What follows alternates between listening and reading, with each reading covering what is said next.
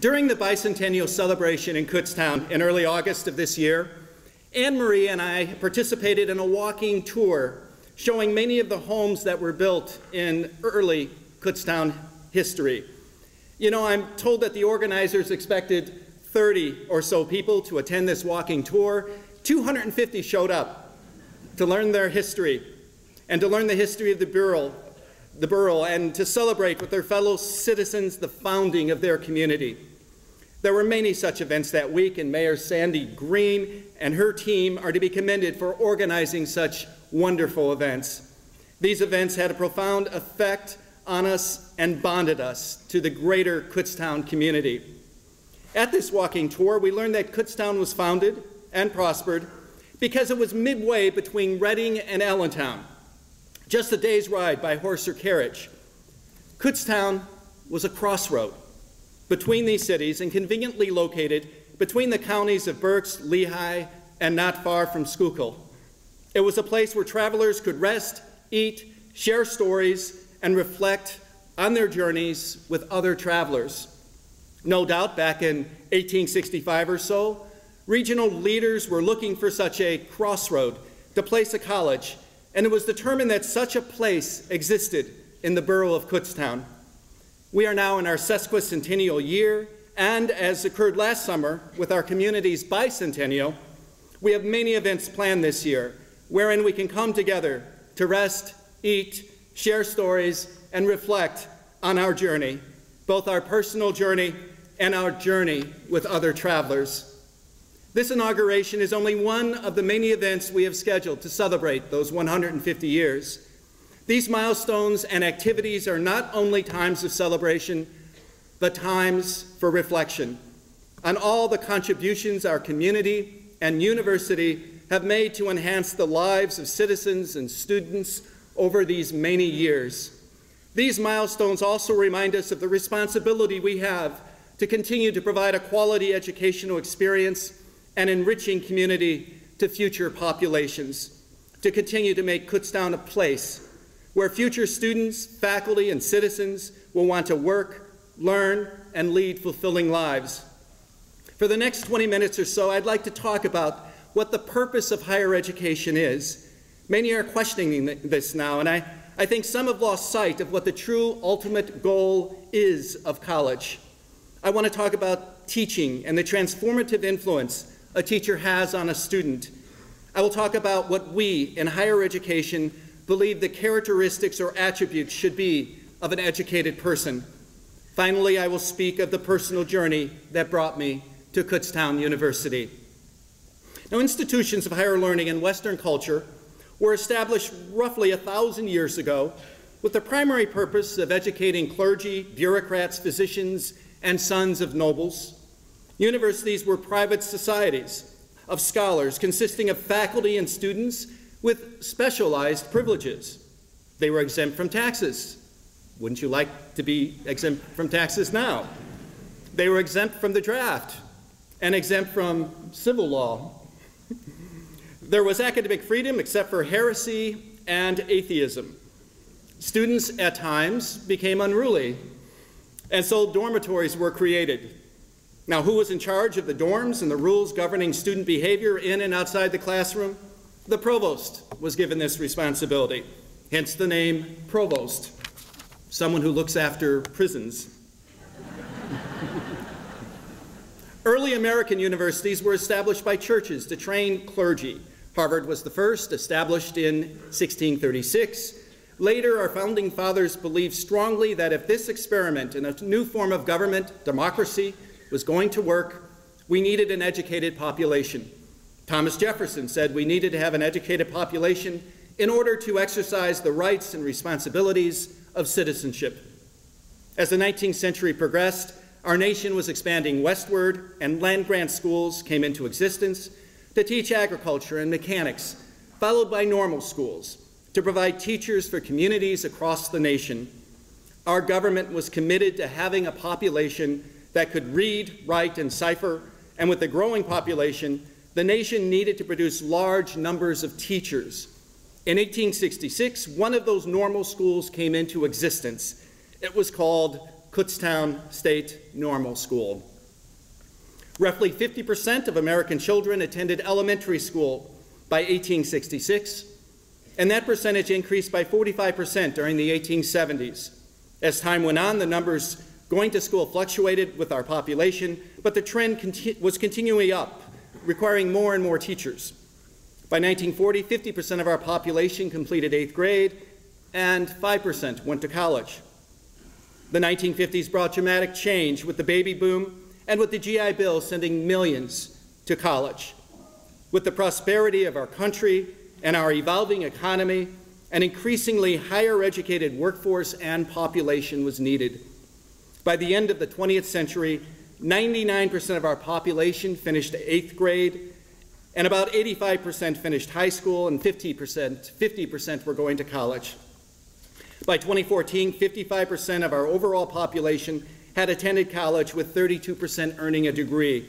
Today, 68% of high school seniors will go on to some form of higher education, with about half of them finishing. Our nation has come a long way. Of course, in recent history, colleges and universities not only produced teachers, but provided education for a multitude of disciplines and subject areas. Here at Kutztown, along with teacher education, we also produce scientists, mathematicians, computer experts, communication specialists, those in the many disciplines of the arts, business, and in many other fields. As our nation becomes more service and technology-based, requiring advanced knowledge and skills, more and more of our population will need to graduate from an institution of higher education to be successful. But the benefits of going to college, both in the past and in the future, involve so much more than just acquiring knowledge and skills in a discipline.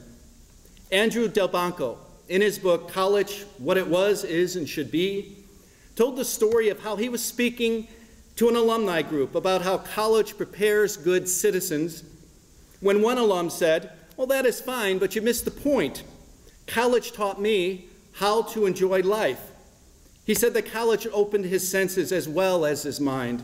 His alertness to color and form, melody and harmony, all had been heightened and deepened, and he was very grateful for this. He quoted another colleague, Judith Shapiro, who, when speaking to young people about what they should expect from a college education, said, "You want the inside of your head to be an interesting place to spend the rest of your life." Delbanco explained that a college education has no room for dogma, only for debate about meaning or meanings of truth. Higher education is among the invaluable experiences of the fulfilled life, and colleges have an obligation to coax and prod students toward it. And so how do we coax and prod students? I recently read The Social Animal by the New York Times columnist David Brooks. He has several chapters on education, and I want to share a few of his observations with you. He believes essentially that the most successful teachers are those who develop a one-on-one relationship with their students. He thinks we shouldn't so much teach students as apprentice them.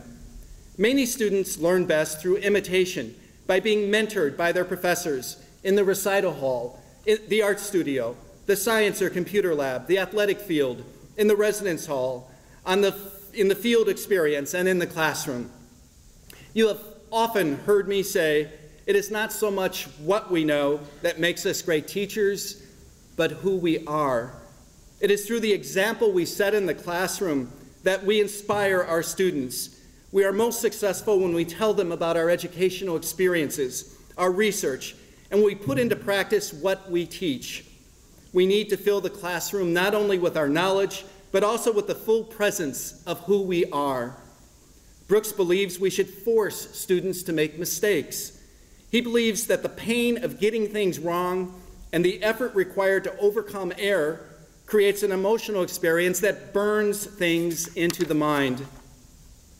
He said that teachers should have students interrogate their own unconscious opinions. As part of my research on oral tradition, when I was a Peace Corps volunteer and later a Fulbright scholar in Africa, I interviewed famous griots or storytellers.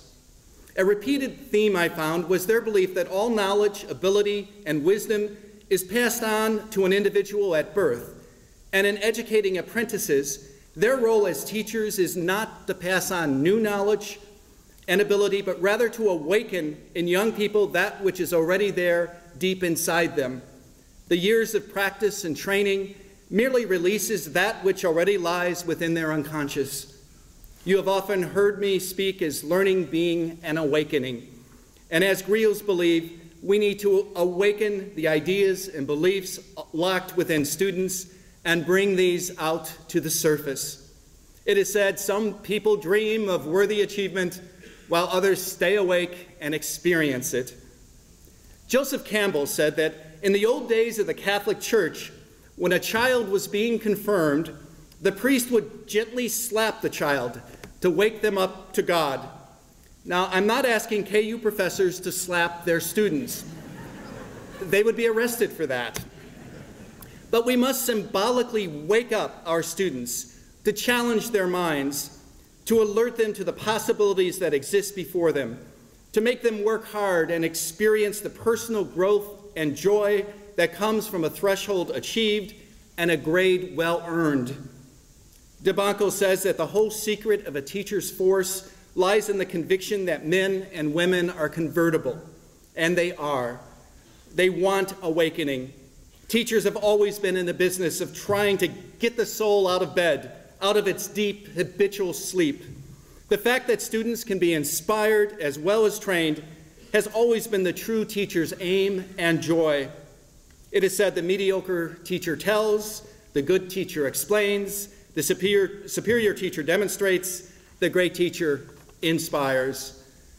Brooks says that we need to force our students to work and to work hard. One attains knowledge and ability through practice, and frequent tests and assignments strengthens the relevant networks in the brain and helps with the retention of information. When we first learn to drive a car, we think of every move, and then with practice it becomes automatic. So should it be with reading, writing, math, and other subject areas. Alfred North Whitehead said that civilization advances by extending the number of operations which we can perform without thinking about them. Malcolm Gladwell writes in his book Outliers that genius and high levels of skill and competence results not so much at birth, but from countless hours of practice, study, and hard work. So should it be for our students. Brooks spoke of the importance of young people pursuing multiple interests and tasks, to study math and music, English and theater, business and computer science, history and psychology as examples. Creativity comes when two disparate fields crash in the mind, like galaxies merging in space. He believes, as I do, that all of us should have multiple perspectives on looking at the world. My life has been greatly enriched by the countries I've lived in, the languages I've studied, the many cultures I've experienced, and the many people from around the world with whom I've had the privilege to interact. I was well prepared for life by the disciplines I studied in college, history and communication, and by the excellent liberal education I received that embedded in me a curiosity about nearly all things. How much richer our lives are if we are curious to read that new book, to try that new recipe, to hear that new song, to see that new exhibition, to discover how far our physical conditioning can take us, to touch, to smell, to feel, to think, to learn, and to learn. So our job as educators is to awaken our students and to make them curious. This is why having a strong general education curriculum is so necessary for the education of our students. It not only provides a foundation for all information and skills acquired, but also enables these collisions to occur in the brain that lead to higher knowledge and even enlightenment. Yeats said that education is not the filling of a pail, but the lighting of a fire. It is said that lifelong learning is essential to our health, our heart, our soul, and our community. To learn and to teach keeps us vibrant. To not learn or teach is to wither away. So all this being said, what ultimately is the goal of higher education, and what is it we want of our students when they leave Kutztown University. Yes, we want them to be learned and skilled in a discipline, but we want much, much more than this. To answer this question, I turn again to David Brooks, this time in his most recent book, The Road to Character. This is how he describes actualized or enlightened individuals. He says that these people are calm, settled, and rooted. They're not blown off course by storms. They don't crumble in adversity. Their minds are consistent and their hearts are dependable. Sometimes you don't even notice these people because while they seem kind and cheerful, they're also very reserved. They possess the self-effacing virtues of people who are inclined to be useful but don't need to prove anything to the world. They display humility, restraint, temperance, respect, and soft self-discipline. They radiate a sort of moral joy. They answer softly when challenged harshly. They are dignified and restrained. They perform acts of sacrificial service with the same modest, everyday spirit they would display if they were simply getting the groceries. They're not thinking about what impressive work they are doing. They're not thinking about themselves at all. They just recognize what needs doing and they do it. They make you feel funnier or smarter when you speak to them. They effortlessly move through different social classes. After you have known them for a while, it occurs to you that you've never heard them boast. You've never seen them self-righteous or doggedly certain. Things have not been easy for them. They have struggled, and they have developed a deep humility as a result of those struggles. These are the people who have built a strong inner character, who have achieved a certain depth. In these people, at the end of their struggle, their climb to success is not nearly as important as the struggle to deepen their soul. This is what we strive for in higher education and here at Kutztown University, to set our students on the path to self-knowledge, to build character. In my position as president of Kutztown University, I have met people who have displayed many of these characteristics. The alumni who struggled through college many years ago and want to give back to these young people coming after them to make the path a little easier. To the many friends of the university who generously give of their time and their resources because they believe in our mission. To the faculty and staff who tirelessly give of their time to make our campus beautiful, even during snowstorms, and to enrich the lives of our students. To individuals such as our honorary doctorate designee, Guido Bicchini, who so epitomizes these attributes of strong character. These are the attributes we want our students to strive for, that all should strive for, that I strive for. Yes, let me again say that I am honored to be here before you all today. You know there is frustration in getting less than you think you deserve, but gratefulness comes from getting more than you expect. I like to think of myself in the latter situation. I had not expected to gain so much from my education, but I was made curious, and I was awakened by great books and caring teachers, some who are here today. I am grateful for the life my education provided me. I had not expected the level of maturity that would result from my years in the military. I am grateful that I had had that opportunity. I had not expected the depth of understanding that would result from my Peace Corps and Fulbright experiences, and I am so grateful for having had these opportunities to serve in Africa. I had not expected, at the age of 50 years old, to have met Anne-Marie and been awakened to the simple gift of love and to have a witness to my life. How grateful I am for Anne-Marie. And yes, I had not expected to have ever bonded with a dog.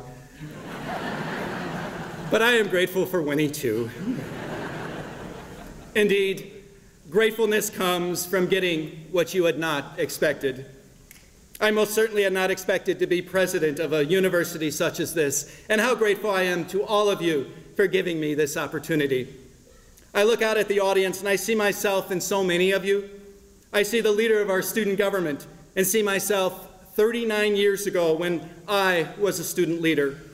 I see the faculty and remember the joy I felt when I was hired as a professor and was actually paid to think, write, and teach. I see our faculty and staff governance leaders, and I'm reminded of my own experience in such positions and the importance of bringing about a positive and collaborative relationship with all those with whom I worked. As a department chair and then an associate dean and associate provost, I practiced the basic principles of leadership and learned the inner workings of a university and its culture. As a provost and academic vice president, I fell back on my experience and the things I had learned over so many years and the best practices I was introduced to outside the university and applied them day by day. And now I serve as president of Kutztown University. Yes, I share a long history with higher education. I think of what the historian John Huizinga said about having a strong historical connection with an institution. He said that having a contact with the past is a sensation as deep as the purest enjoyment of art. It is a sensation of going beyond the self, of overflowing into the world around you, of touching the essence of things, that through that history, one experiences truth. It is my hope that all here feel as I do about higher education and about this institution's role in higher education. I look out and see that I've been honored by the many university presidents and other university representatives attending. They all represent institutions and faculty who want to serve their students to their best ability. But what puts Kutztown apart from these other fine institutions? What puts us apart is that KU is our university. These beautiful grounds and buildings are ours. The 150 years of its existence are a part of our collective memory. We take pride in the accomplishments of 72,000 alumni that came before us because they're our alumni. We have many things that make us unique, many programs and areas of distinction, but the most important attribute is our pride in our institution, our tireless pursuit of quality, and our desire to awaken students so that they can reach their full potential, to make them curious so they will enjoy living within their own minds for the rest of their lives, to make them a part of our KU history, to welcome them into our family, that through our students' association with this institution, they will feel that they are a part of something bigger than themselves. We have much to do as we go forward. Finally, our choir just sang, "Ain't Ready to Die." Ain't ready to die, the song goes, because there is too much to do to fight poverty, to serve God. Well, let me say that despite all the challenges, higher education in this country ain't ready to die. We must continue to educate, enlighten, and awaken minds in the years to come. With the lack of adequate funding and other challenges before our state system, some say that the 14 institutions are at risk. But our state system ain't ready to die. And under the exceptional leadership of Chancellor Frank Brogan and Chair of the Board of Governors Guido Pacchini, we will continue to provide students with the opportunity to go to college at affordable state-supported universities. Some wonder about the future of this university, but Kutztown University ain't ready to die.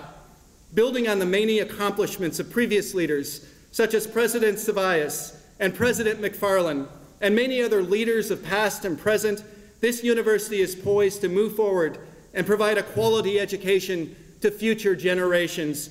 And I ain't ready to die either. There is too much to do.